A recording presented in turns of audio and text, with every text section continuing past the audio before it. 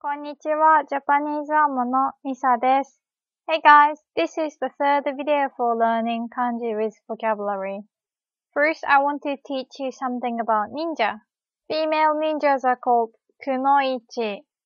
Hiragana ku, katakana no, and the kanji ichi, which means one. And when we put all these letters together, we get the kanji for woman. The kunyomi is onna, and the onyomi is jo. Yeah, so the word ku no ichi, female ninja, was actually made out of this kanji. Pretty cool, right? Like a secret code. And this kanji does look like a woman, I think. Like a pregnant woman. So just write the hiragana ku, the katakana no, and then the kanji ichi. However, calling a woman onna is actually rude. Onna sounds more like bitch. So normally we use this word to refer to a woman. Can you read it? We had the last kanji in the first kanji video. It's onna no hito, onna no hito. Kind of like female person. If you just say onna, it sounds very rough. If you are complaining about women among guys, they would call women onna. If you are pissed off about women, go ahead and use onna. In other situations, use onna no hito. Okay, let's learn how to write man. The kunyomi is otoko and the onyomi is dan. The kanji otoko is made out of two radicals. The blue radical means rice field. Ta, as the word rice field, we say tambo. And the red radical means power or strength. The reading is chikara. If you watch enough anime, you'll realize that that's what all the villains want. Chikara. This kanji was made out of the look of a man cultivating a rice field with strong arms. Just like the word woman, onna, saying otoko is considered to be a little rude. Again, unless you are mourning about men, you might not want to use the word otoko. You could use this word when talking about men in general though. If you want to say man with some respect, you'd say otoko no hito, again adding no hito. Let's read this example sentence.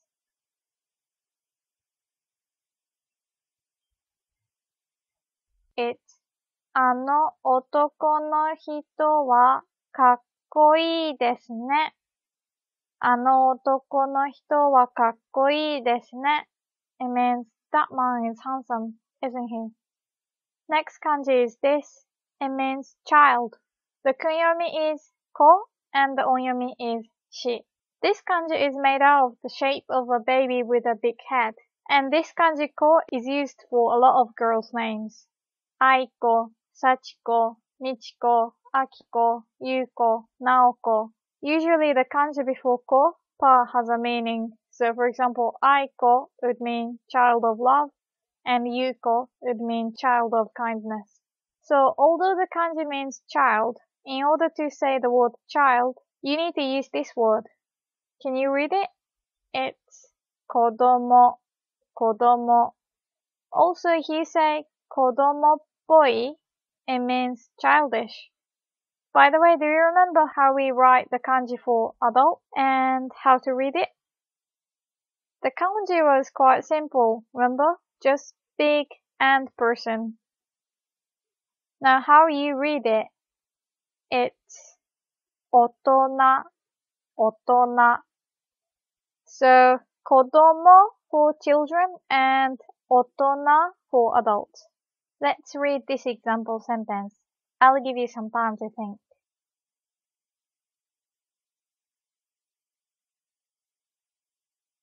Do you remember how we read the underlined kanji? It can be read two ways and would have different meanings. The first possible reading is nannin, and another reading is nanijin. Do you remember what each one means? They mean how many people and what nationality, respectively. You need to figure out which way to read from the context. And hoshii means want, so it would either mean what nationality of children do you want or how many children do you want. Naturally, you'd think how many children do you want, right? Unless you're thinking about an adoption, but it's a bit weird.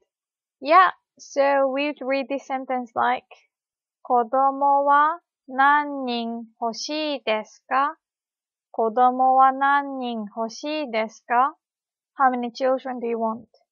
Next word is this. You can probably figure out the meaning as well. The first kanji is woman and the last kanji is child. Can you guess what it means? Female child. A girl. And we read it like 女の子, 女の子. It is meant to refer to little girls, but is also used as any girl or woman at any age. I mean, it's a little weird to call a woman over 40 years old 女の子 though. Next one. You should be able to know what this one means. It means boy. And the reading is 男の子, 男の子. Okay, so we learned how to write girl and boy, 女の子, and 男の子. But we also have different words that mean girl and boy. Since these are compound nouns without hiragana, you'd read them with onyomis. Do you remember the onyomi for them? I'll give you some time to think.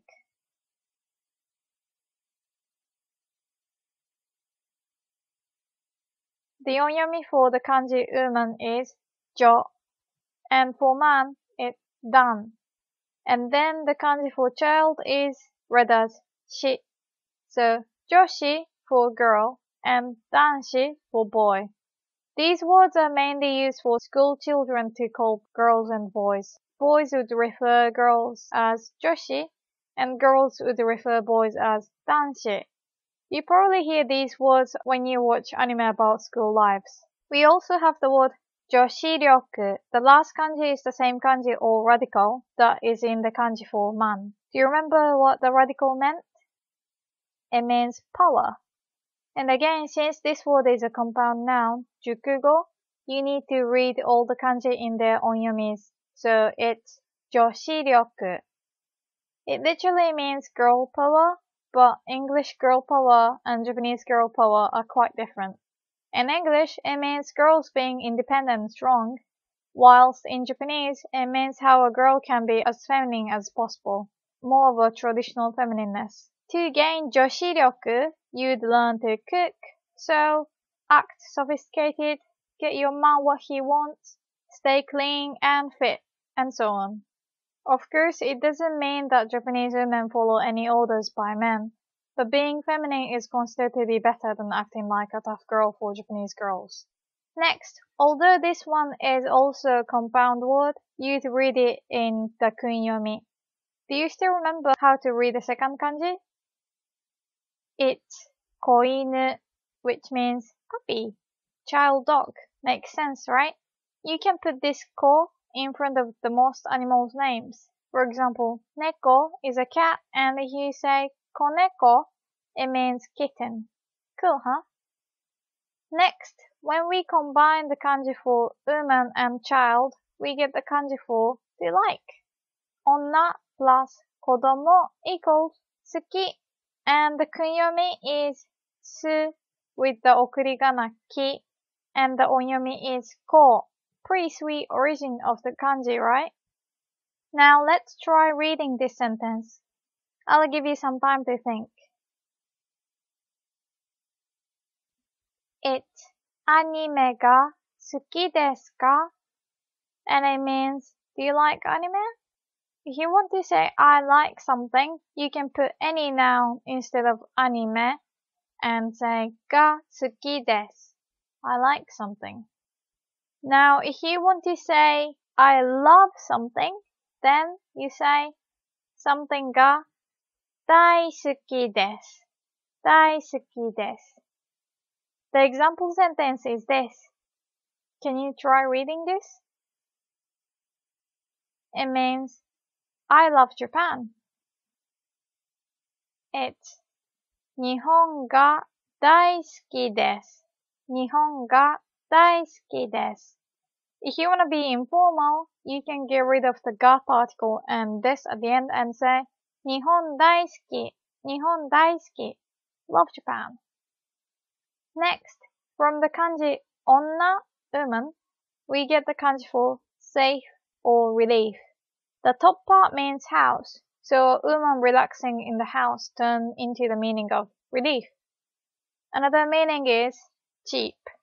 If you're a woman, you probably wouldn't like the fact that woman is used for the word cheap. There are a few theories of the why, but the first meaning of the kanji was just relief, and then from that meaning, the meaning of affordable was added newly. You know, when you see a nice dress, you check the price worrying that it could be pricey, but then when you find out that it's affordable, you feel relieved.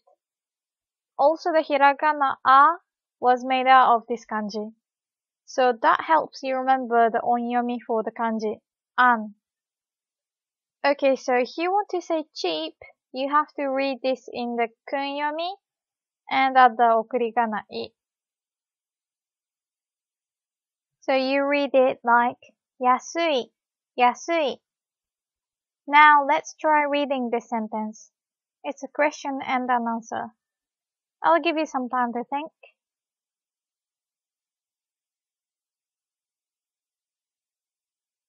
It's レストランは安いですか? いいえ、安くないです。レストランは安いですか? いいえ、安くないです。And it means, is that restaurant cheap? No, it's not cheap. If you haven't learned how to negate an adjective, go watch my Absolute Beginner series video. Next up, we have a kanji for to start. It's はじ with the okurigana める. 始める is how we say to start or begin something. People remember this kanji by imagining a woman start being mukuchi, which means to speak little or being silent. You see the top right part looks just like the katakana character mu, and the bottom part looks like the kanji kuchi, which means mouth. So a chatty woman suddenly starts speaking little, as if someone told her to shut her mouth. Yeah, so 始める to start. Now let's read this sentence.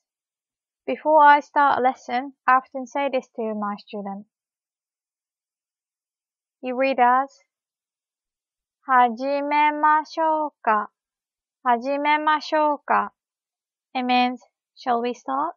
If you change ます into ましょうか, it means, shall I or shall we do something? 始めましょうか. Next, 安心.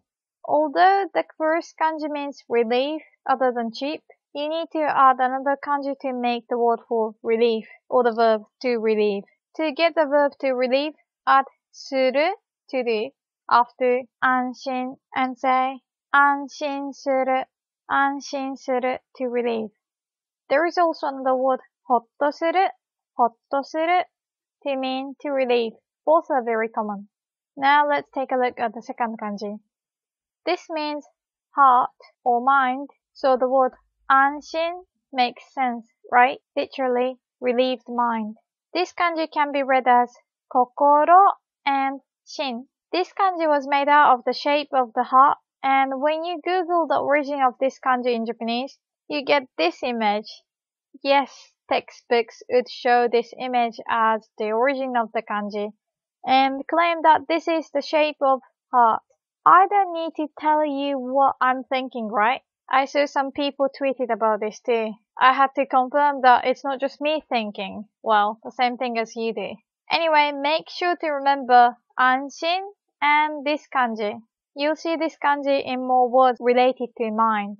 Also, there was an anime called Kokoro Connecto. I think it was all about their minds connecting, but was too confusing for me. Now, moving on to the next word, 安全, which means safe. This is an adjective, and the whole form of this word is 安全な. Again, if you haven't learned what an adjective is, I've explained it in my beginner series video, so check it out. Anyway, the second kanji originally meant there is nothing lacking, basically all. It's used in a word like everything, whole. When everything is at ease, it's safe. And then, now when we remove the part that looks like a roof, we get the kanji for king. Or we often say O-sama for the king. Or. And when you add the kanji for woman in front, it means queen, female king. And the reading is 女王, 女王. Queen Elizabeth would be エリザベス女王 in Japanese. Next, if you add two lines to the kanji zen, or, we get the kanji for money. The kunyomi is kane and the onyomi is king. Maybe think of this kanji as a king's vault. If you want to say money, you use the kunyomi kane, but you should add the honorific prefix o in front of kane and say okane. Otherwise, kane sounds rough as a word, and it makes you sound like a mobster. So make sure to say okane, okane. If you, by the way, say king instead of okane, we think of gold. Also, without the roof-like part, it is a kanji for ball, tama. And guess what? If you combine the kanji for money or gold with this kanji ball, it refers to men's crown jewels or family jewels. Yes, kintama is how we say balls, as in testicles. I didn't intend to make this video also immature, but you need to learn these words someday anyway. So there you go, I said kintama online. Now let's try reading this sentence.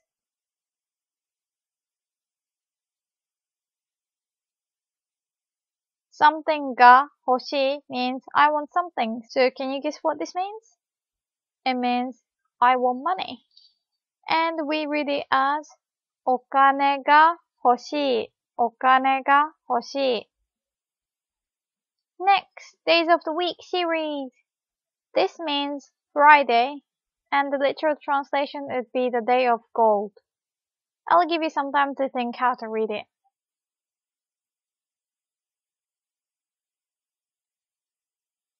It's 金曜日, 金曜日. Apparently, the Navy people in Japan eat curry every Friday. And if you want to say, I love Friday, do you remember how to say it? We say, 金曜日大好き informally. And if you want to make this formal, say, 金曜日が大好きです. Just add the が particle and です at the end. 金曜日が大好きです. Now that we know how to write king, gold, we need to learn how to write silver. This is the package of Pokemon Gold and Silver. We write the kanji silver like this. The left part is the same kanji as king, gold, and the reading is gin. So it's easy to remember. King for gold, gin for silver. The right part originally means to stay, but we don't really use this kanji on its own. This radical appears in a few kanjis. The silver cannot rust and stay beautiful, right? And the correct way to write this right part is a bit tricky. You first write something that looks like the katakana yo, and then knitting needles with hooked ends. After that, do the small line first, then the longer line. But again, you can just write however you want. Calligraphy teachers would be unhappy, but most Japanese people won't care. Next, we'll move on to the kanji good. Once we learn the right radical of the kanji silver, gin, it's pretty easy. All you need to do is add a vertical line on the top of it. Be careful not to put the line on the top of the kanji gin though. A lot of Japanese school kids make this mistake. So when writing good, write the kanji with the okurigana, I. But we also often write this word in hiragana. Actually, most of the time it's written in hiragana. But you still need to remember this kanji though. Also the word kakkoi, which means handsome or good looking, also come from the word I, good too. Next, combining the kanji for woman and good, we get the kanji for daughter, musume. It's nice to think that a daughter is precious. We'll learn how to write son in a later video. Musume. Now moving on to the last kanji of this video. This means to eat. The kunyomi is ta and the onyomi is shoku. As the verb to eat, you say taberu with the okurikana beru. Just think of cling wrap over good food, as the roof-like part originally means to cover or put a lid on. But some people see the roof part as the kanji for person, and remember, food is what makes a person good, which is kind of nicer. Taberu, to eat. Alright, now let's try reading this sentence. There are kanjis from the previous videos. Do you still remember them? I'll give you some time to think.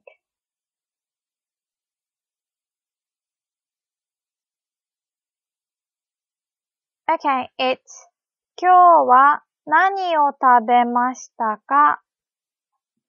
What did you eat today? 今日は何を食べましたか?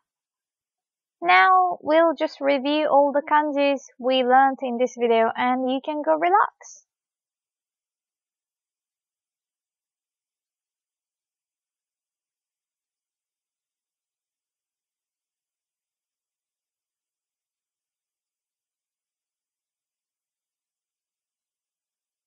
Just like other videos, I'll give you some time to think the meanings of these kanjis first.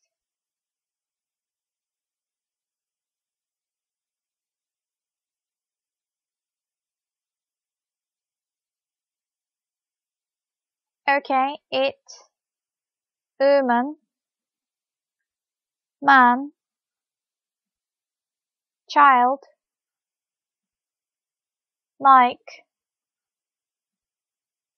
cheap or relief, start, king, all, money or gold, silver, good, daughter, and eat. Next, the readings. Again, I'll give you some time to think.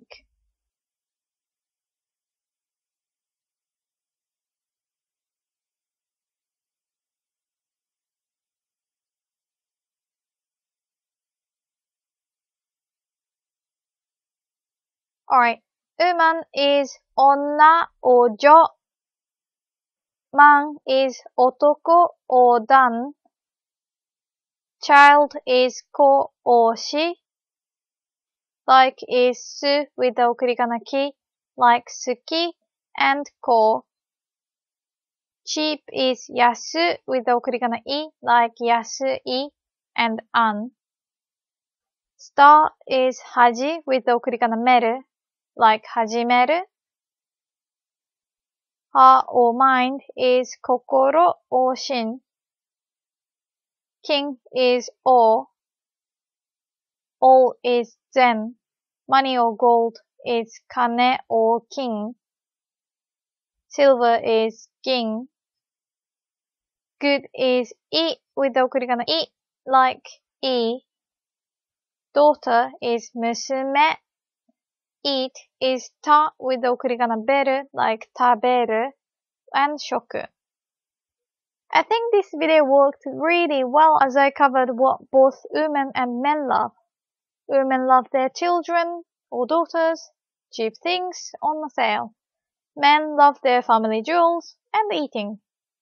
Alright, hope you enjoyed this video, and if you want more videos like this, please share this video with your tomodachi, friends. じゃあまたね。バイバイ。